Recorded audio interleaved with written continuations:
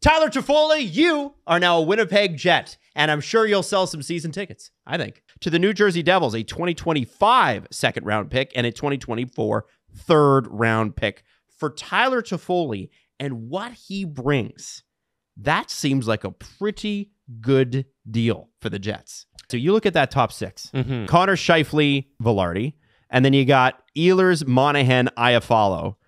Where do you put Toffoli? He slots in somewhere in the top six. He's too good of a player, I think, to play him on the third line, unless you go just the model where you're going to load up your entire core, just waves, the forward group, and just have waves after waves after waves. Like, there's options here for the Jets, and it really opens things up. One of the more interesting things I'm looking at with the deal is, you mentioned all the times Tyler Toffoli has been traded. I'm like, who got the best return? And what Montreal did when they traded him and the amount of picks and capital they got is very impressive.